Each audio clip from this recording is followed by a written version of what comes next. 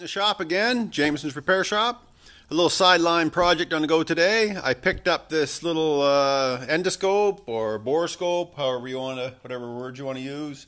That's the brand of it right there. I hooked it up to the phone, but I haven't used it yet in anything.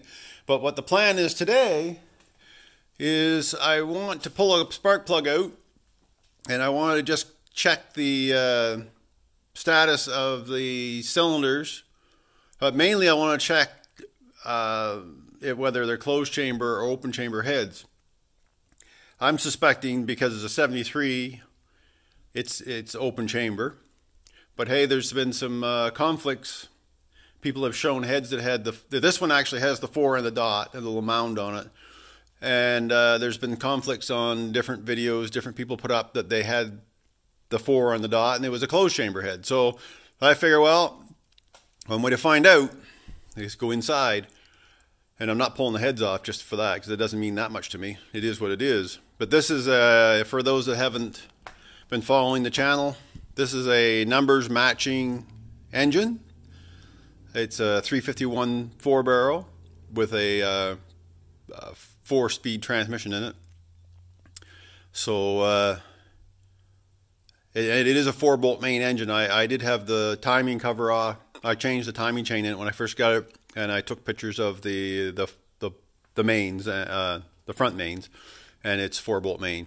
So anyway, we'll just pull the hood up on it. But I think anybody that's been following me has already seen the engine in this old rig. This is the one I'm fixing up, obviously. You haven't seen a lot of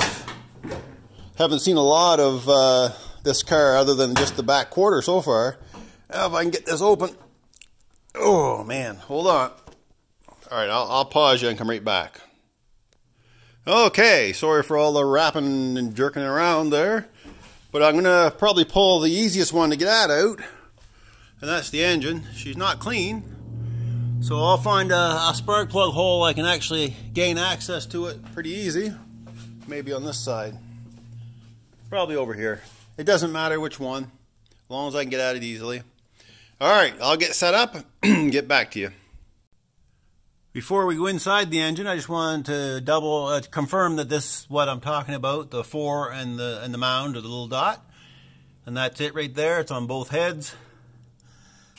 So anyway, I'll get the camera set up. I won't be able to use my phone at the same time, but I will be videoing through the new camera on my phone. So I've got this cylinder out, or this plug out rather. That's the cylinder I'll be going in.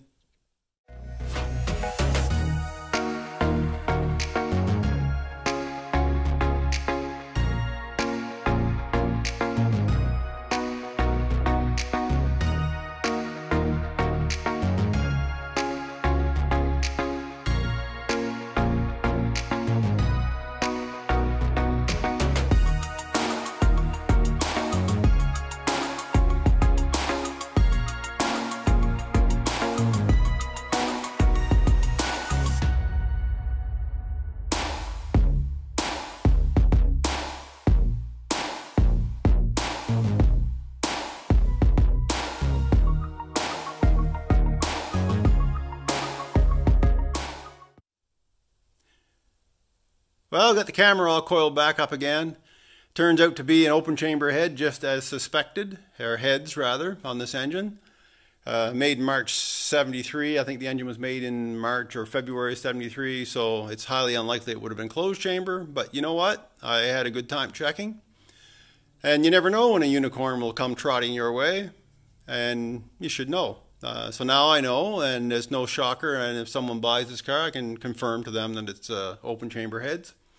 Anyway, that's the end of this video. Thanks for watching. If you like the video, give it a thumbs up. If you like the channel, subscribe. Hit the notification bell if you'd like to see more content from me. Notified of more content from me. You can watch my channel anytime. I appreciate that.